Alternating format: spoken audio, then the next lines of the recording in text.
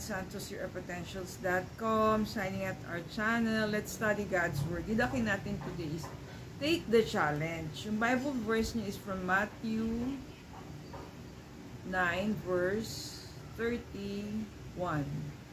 But they went out and spread word of him through all the land. So the disciples went out in the land to preach God's word. So the one who wrote today is Bogs Borbos. Ang story niya is about his journey as a radical Catholic youth Christian. So nag-participate siya sa mga youth organization. He attended prayer meetings, sabi niya 4 times a week.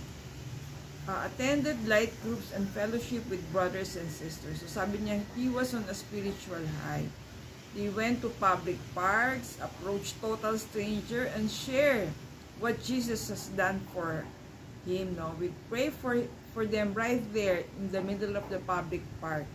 We rose to the challenge. So once daw yung theology teacher niya was absent, so siya yung na-asked to take over the class for the day. So sabi niya, nag-share siya yung personal testimony. And sabi niya, and got 5 to stand up and offer their lives to Christ. What an achievement, not to influence others na to share God's words. No? Sabi niya, I rose to the challenge, sabi ni Brother Bogs. So during a night out with brothers, sabi niya, in Tomas Morato, everyone looked at us like we were aliens. We rose to the challenge. So bihira yung mga ganyan who are so passionate about their ministry, diba? Sabi niya, so yung challenge sa atin ni Brother Bogs is, when was the last time you shared about Jesus' goodness in your life? Take the challenge, share Jesus today. So ano ba yung reflection natin? When Jesus does a miracle in our lives, so we can contain it. So parang hindi natin keep on ourselves. We want to share it, diba? So we share it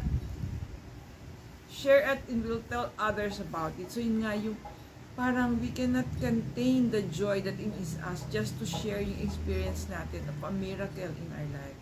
So in prayers natin today, Heavenly Father, we pray for the courage to share Jesus with our friends, family, and strangers today. So yun ang challenge eh, yung parang most of us, parang nahihiya tayo to share our Jesus experience.